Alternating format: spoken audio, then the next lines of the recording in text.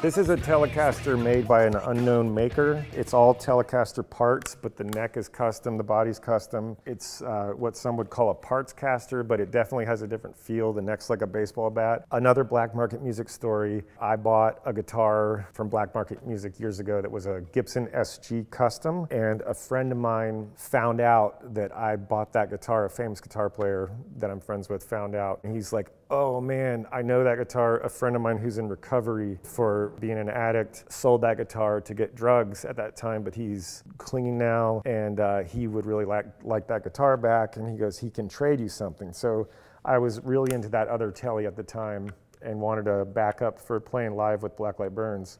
So I met the guy in a parking lot at a Vons, and he gave me this guitar, and I gave him back his guitar. That was his guitar when he was a kid.